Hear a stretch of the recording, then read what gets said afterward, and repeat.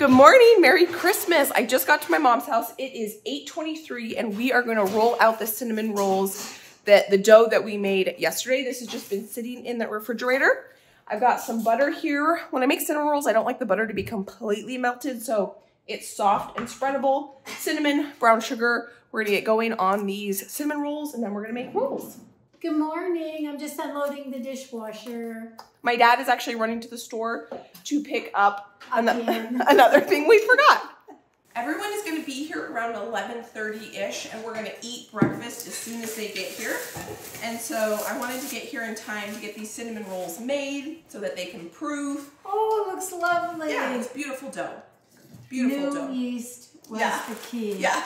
You can tell I don't do a lot of yeast baking. If you weren't here yesterday, my mom's yeast was fairly expired, and so we sent my dad to the store to get some new yeast because you don't want to show up on Christmas morning and realize that your yeast is dead. And so he went ahead and picked up some new yeast for us. So this is my favorite cinnamon dough recipe, the dough portion, and we're just going to make cinnamon rolls out of it. I think what I'm going to do is cut it in half, and I'm going to only work with half of it at a time.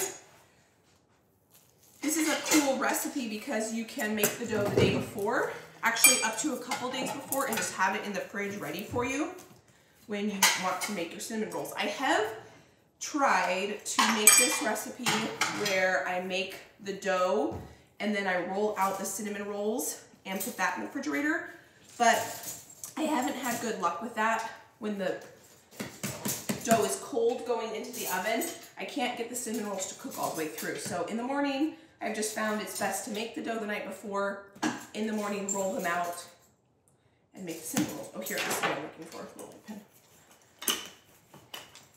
So I'm just going to take a second here to roll out this dough into a rectangle as best as I can.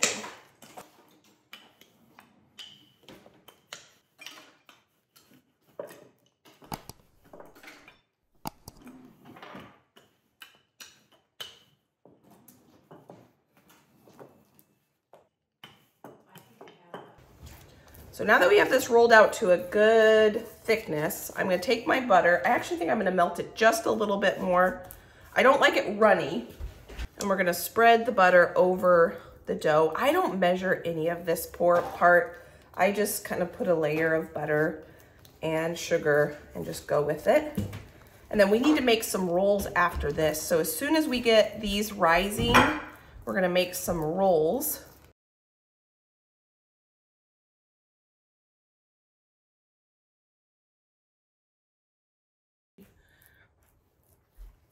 Okay, that looks like a good amount of butter. It's a nice layer. So I probably put about half a cup on there. And then we'll sprinkle cinnamon. And then we're gonna put brown sugar. You could do brown sugar or white sugar, whatever you prefer.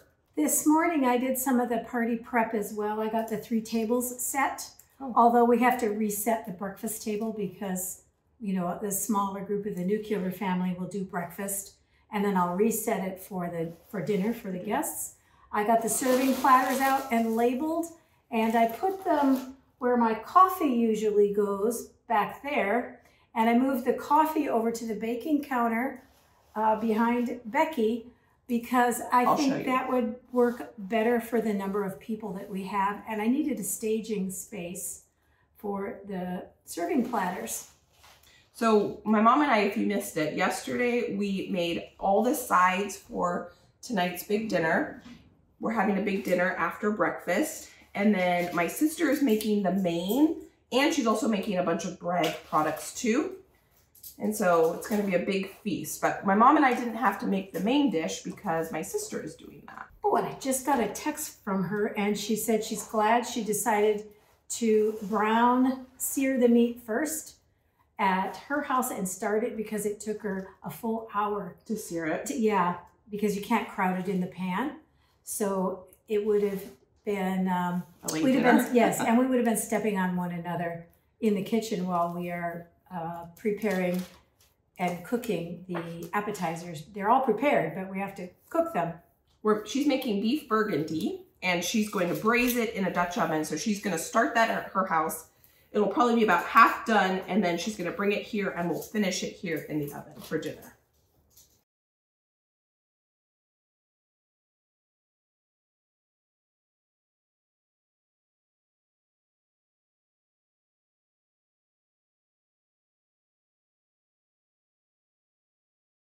My mom's gonna go ahead and roll out the second one since I have the first one ready to go here.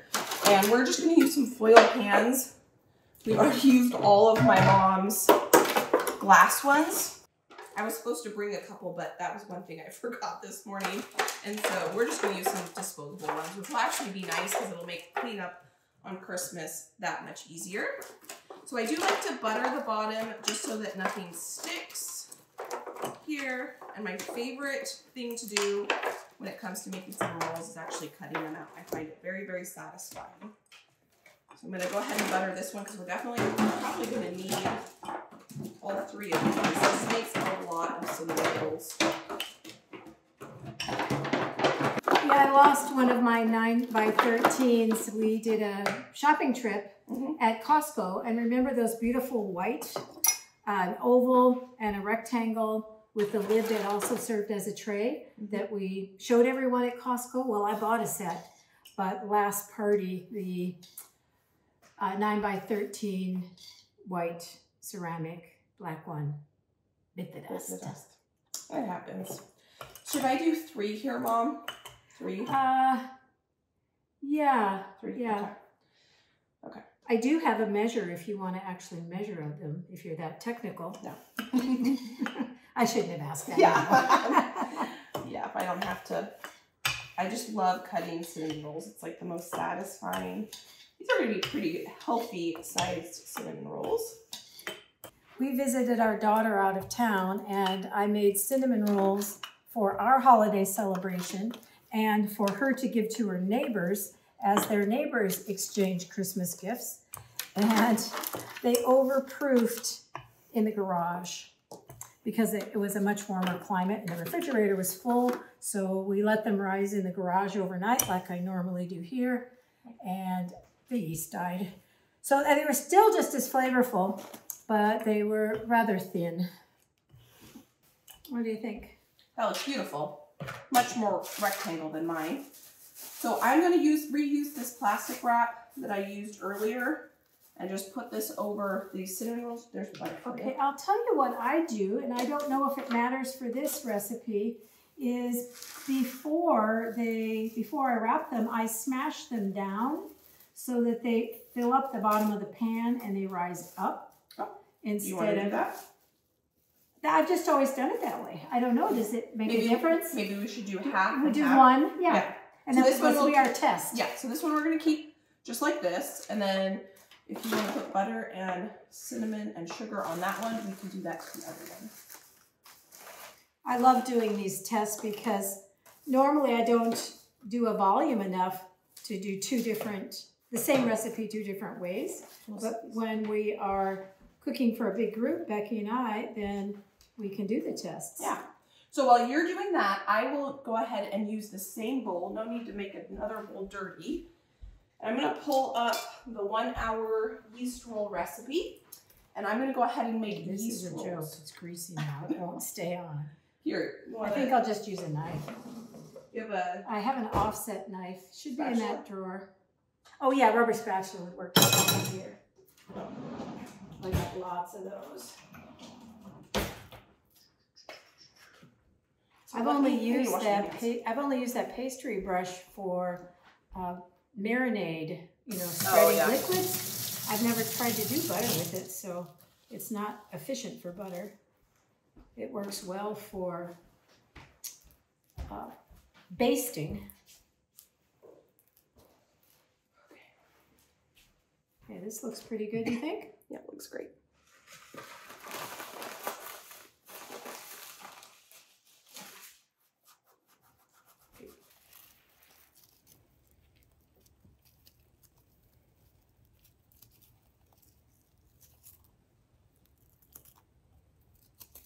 So there is sugar in the dough, so that it doesn't have to be so much. That's probably good, the amount of sugar you put in there. Okay, I was wondering that.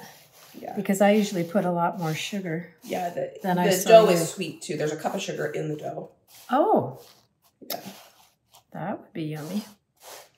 And I do know it's very important to go all the way to the edge so that the rolls that are cut on the ends are just as good as the middle ones.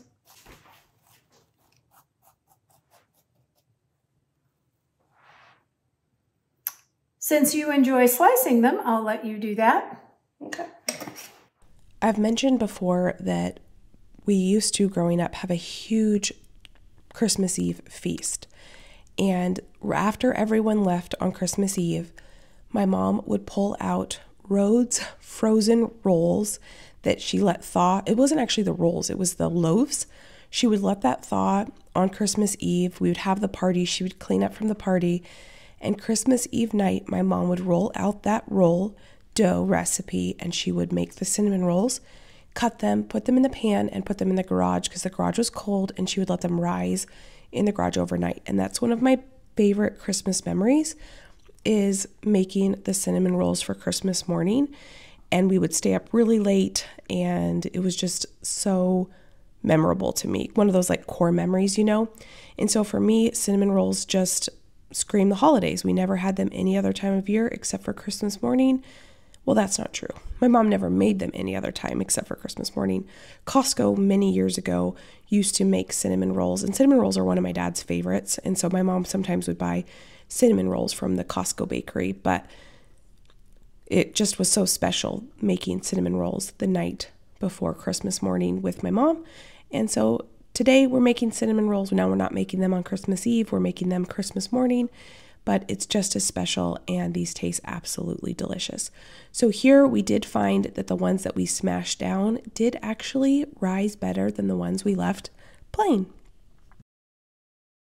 Cinnamon rolls for Christmas morning are done and rising. We have two that we kind of smashed down a little bit. This one is our test. We didn't smash it down, and we're gonna see how they bake up.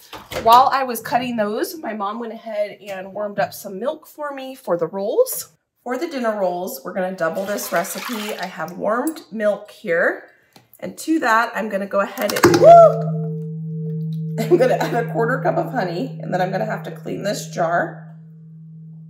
1, 2, 3, 4 tablespoons is a 1/4 cup.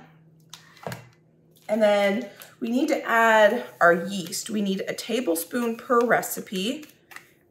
And one of these packets is 2.5 tablespoons. So I think total I'm gonna need 3 packets, because 1 tablespoon is 3 teaspoons. Did I say that right? One of these packets is 2.5 teaspoons, and a tablespoon is 3 teaspoons. So there's 1. Yeah, I think I'm gonna need a total. These rolls come together really quickly. So I'm gonna mix that in. I'm gonna let that sit for just a few minutes. I have all the other ingredients out we need. So once this proofs for about 5 minutes, then we can add everything else we need. My yeast is nice and bubbly, so I'm gonna add my butter and water.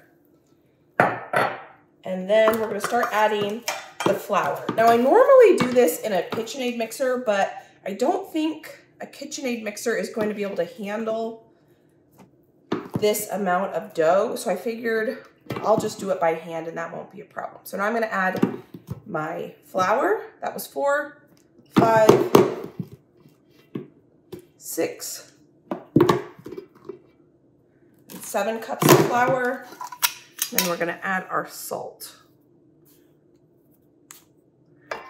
Don't ever forget to add salt to your bread. I have done it a few times, and my goodness, salt is an important part of bread making to add the flavor you want.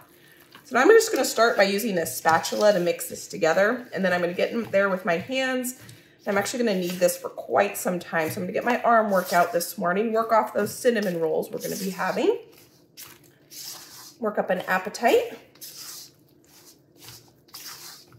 And one way to make a little less mess when you're kneading by hand is you can actually knead in the bowl. And I started with the lower amount of flour, and I think I'm gonna need the whole amount of flour here. I'm just gonna start kneading.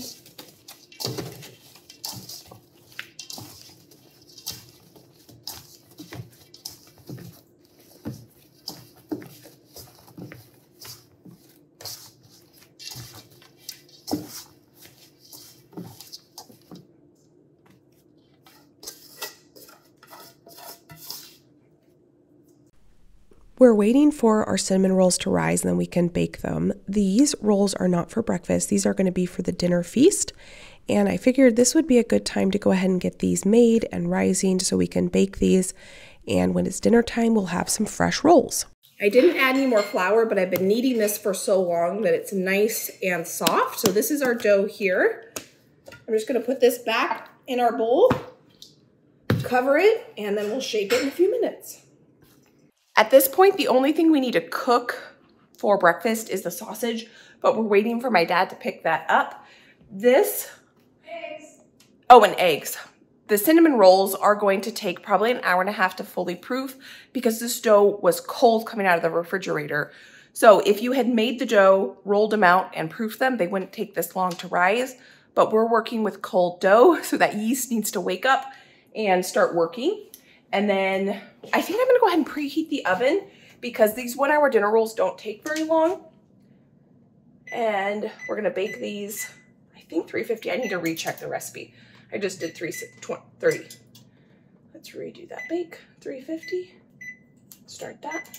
My mom is gonna go ahead and fill the stockings right now. And I'm just gonna sit down for a few minutes, and I'm not gonna clean the countertops right now because I'm gonna need the counters to be floury when I shape my rolls. And then once we shape the rolls, then I'll go ahead and get them nice and clean. And my mom got the dishwasher unloaded and we've reloaded it. And so we're just moving along. So the way that this day is working is we are going to have a breakfast with my immediate siblings and their kids. And that's what the cinnamon rolls are for, and that is what the sausage is for, and the eggs are for. And I got to my mom's house, I think it was about 8 a.m. to get all of this stuff prepared, and then we're going to have brunch. After we have brunch, then we are going to open stockings and presents, and then we are just going to hang out and have fun and relax. And then dinner time, we are going to have a big feast. We're going to cook the hors d'oeuvres that my mom and I prepped yesterday. My sister is making the main dish, and we're going to cook the ham, and then we are going to have a big feast with friends and family, and that is going to be our Christmas feast. And so that's what these rolls are for. Toothbrushes, electric toothbrushes, so much fun. Makes brushing teeth exciting. It was cute. Those toothbrushes were a hit, and the kids wanted to open those right away. And so once we have our big feast, and then my sister planned a Christmas game that we played that was new this year. Everyone brought a $10 gift card. So we only do gifts for the kiddos. And so for the adults and the kids played this game.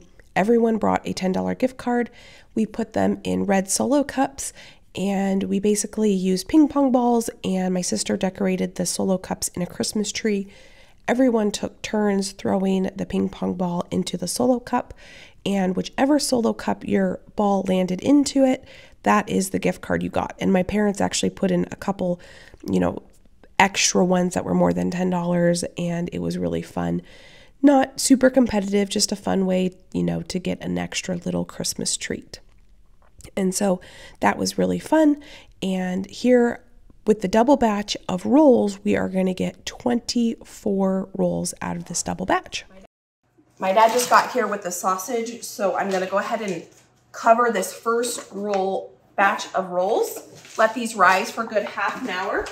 And then as soon as I get the second can of rolls rolled out, I will go ahead and cook those sausages because those are something we could have cooked and just keep warm and just warm them up in the stove, on the stove as soon as people get here. The last roll is being shaped, and now we can go ahead and I can get the counter clean, but my mom turned the stove on to preheat. So I'm gonna get this covered with a towel. This just has some flour on it, and we'll let this rise. My mom's gonna go ahead and get the sausage links starting to cook because we can just warm these up when people get here. Yeah, I have a plate with a paper towel ready for them. Perfect. Our cinnamon rolls look like they're getting pretty close. The ones that we did not press down look a little bit closer. It's hard to tell, actually. I'm going to go ahead and do the poke test to see.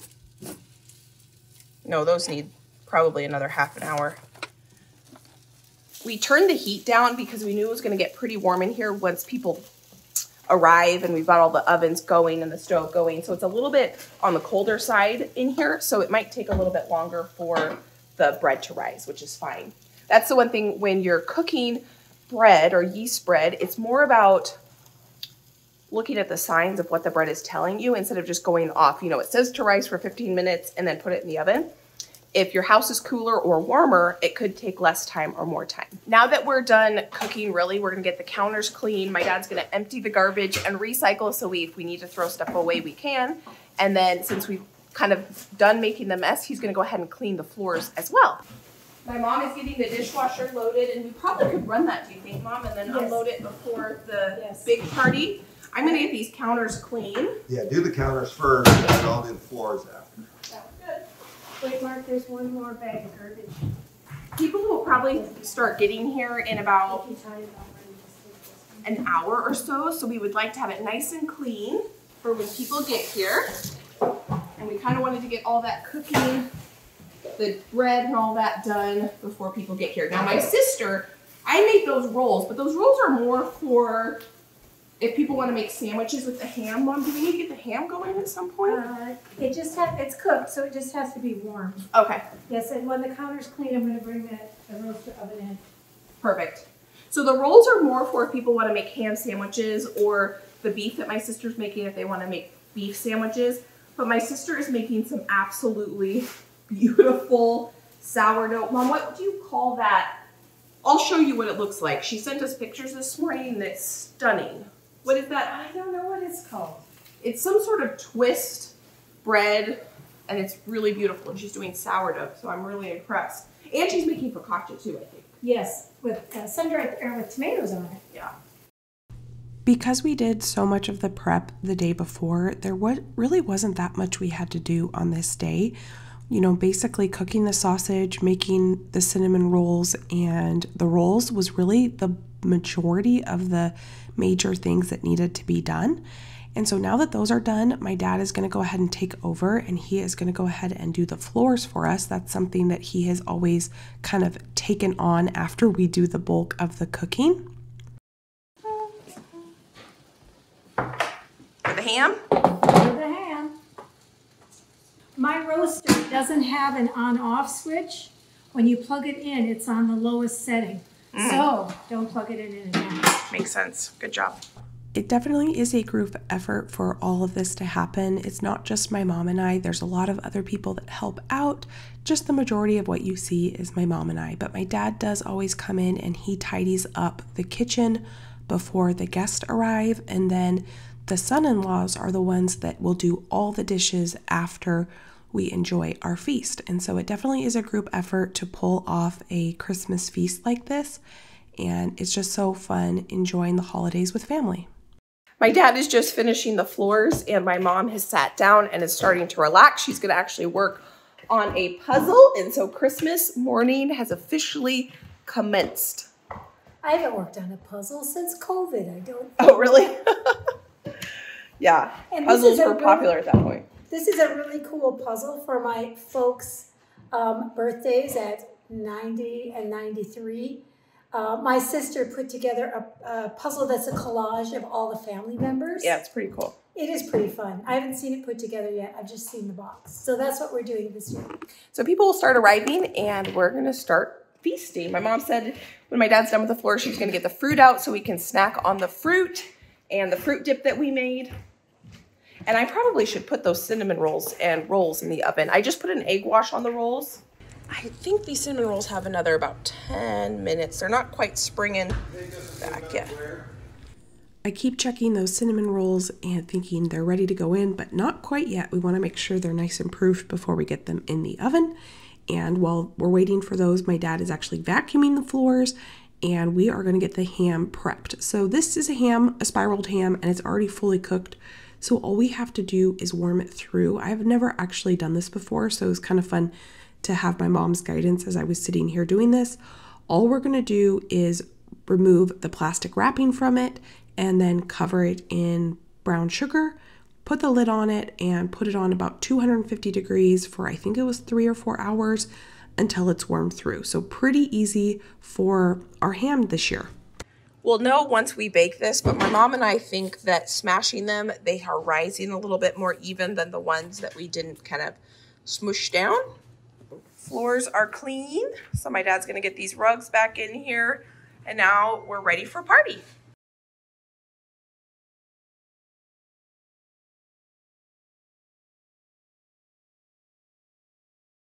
I have always been intimidated by pomegranates. I love them. I didn't grow up with them. I've only had them as an adult.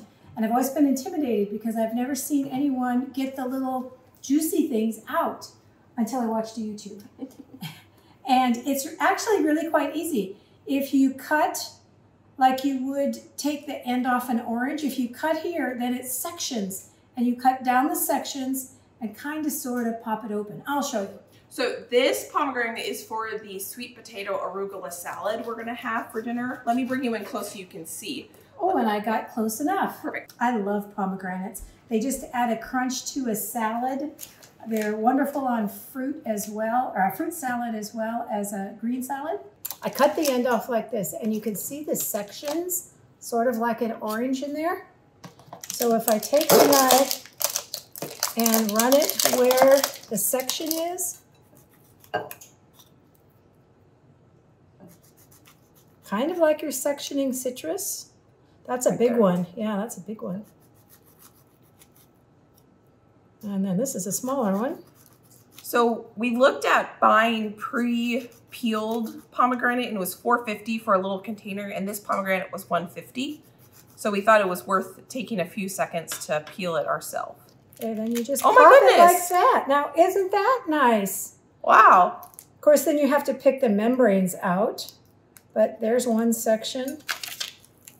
There's the next section. Oh, wow. So it's really not hard. I was intimidated for nothing.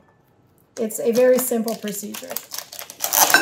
Now I have to master mangoes. Yeah, mangoes are hard. Do you want this mixed together or do you want them separate? It doesn't matter to me. We decided just to get this pre-cut one at Costco because we did enough cooking that this was going to save us a few minutes of having to peel and cut all the fruit. And actually, the price of one pineapple and the melons out of season was way more than the cost of just that. And we probably didn't need that much fruit either. Not when they're cinnamon rolls. Yeah. Actually. So that wasn't too difficult. One section down.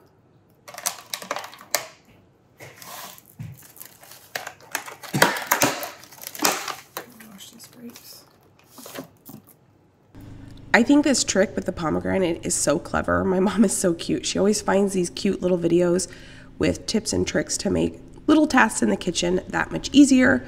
And so she is going to pick off all the seeds for our potato salad. I'm calling it a potato salad, but it's not really, when you think of, at least when I think of potato salad, I think of an American style mayonnaise-based potato salad. This is not like that at all. It has arugula, and I'll show you how we'll make it in just a minute.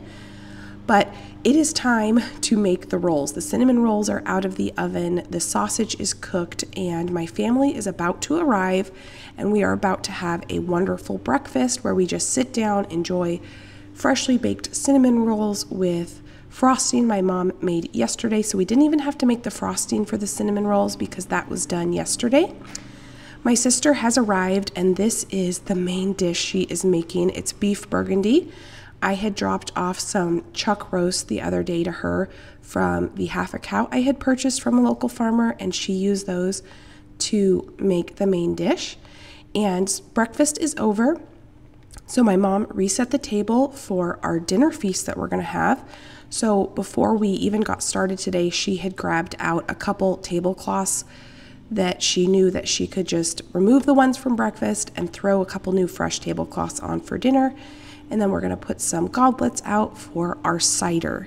Now, this is some crab cakes that we had made yesterday, and they were a little bit loose. And so we went ahead and added a few more breadcrumbs and a little bit of hot sauce because we cooked one up before we cooked all of them up, and noticed that it needed a little bit more binding agent and it needed a little bit of heat. So my sister went ahead and fixed the crab cake dough, and then my sister-in-law, she is a fantastic cook. she went ahead and mixed up an aioli dip that we are going to dip the crab cakes in. My sister also wanted to make a caprese salad, and I have never thought about doing caprese for Christmas, and I think it's perfect because it's red and green, and how cute is that? Because that's what my brother-in-law requested. He loves caprese salad. So here is the potato salad, I say with air quotes, because it's a salad with potatoes, but anyway, it's got a bed of arugula, and then we had roasted some sweet potatoes with salt and pepper and oil and garlic powder. And we're gonna get that on the arugula. We're gonna top with the pomegranate seeds that my mom had beautifully picked through earlier. And then we've got some goat cheese that we're gonna crumble on the top. And this salad was absolutely delicious. One of my new favorite salads. I have never thought to put roasted sweet potato in a salad before, and it is so phenomenal. Absolutely a new family favorite. So here, the recipe called for pine nuts, but we decided to substitute some pumpkin seeds, and I actually like pumpkin seeds better than pine nuts. And then there is a dressing we're gonna put on, but we're gonna put that on right before guests arrive. One of our family traditions is every year my mom buys my brother the Guinness World Book of Records, and so it is a family tradition on Christmas to flip through the Guinness World Book of Records. I thought I would just share that random fun tradition with you.